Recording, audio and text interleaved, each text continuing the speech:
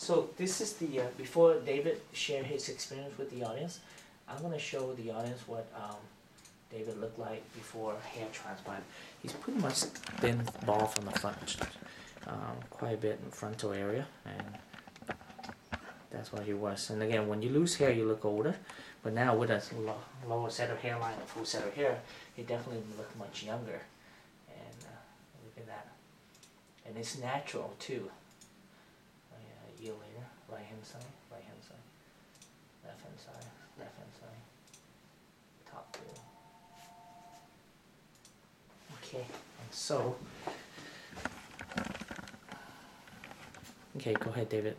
Why don't you share your experience with the audience? Yes, so basically how I heard about Dr. Diep in his office was through one of our business partners. We had the pleasure of getting firsthand experience of watching him go through the experience and watch him go through the healing and the whole year of his hair growing.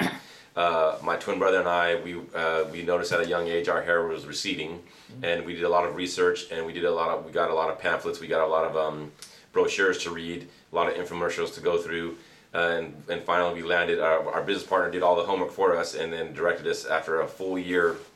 I think it was right on his 1 year anniversary.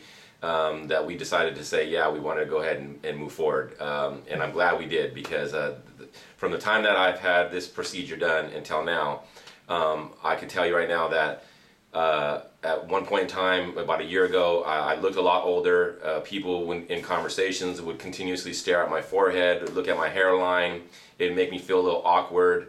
It'd make me continuously move my head left and right to see what they were really looking at instead of giving me eye contact.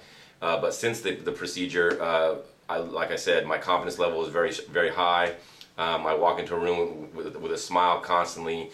I'm never doubting anything of what people are thinking or what they're looking at, because I know that my hairline is looking good, and I know my hair is looking fuller, and I had a great experience.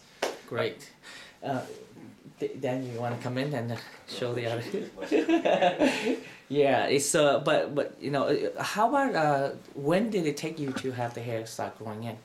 I want to say about 4 to 6 weeks after it really started growing in, and it started just taking off from there. It hasn't stopped since. It's just growing naturally. But see, they look identical. Yeah. Same type of hair loss, you know, and the result can be you know, fantastic, and it really bring the youth back. And thank you, David and Daniel, for sharing the experience with the audience. Yeah, absolutely. I want to be sharing this, spreading your word around to all my friends that are in need of some hair restoration. Absolutely. Thank you. Thank you.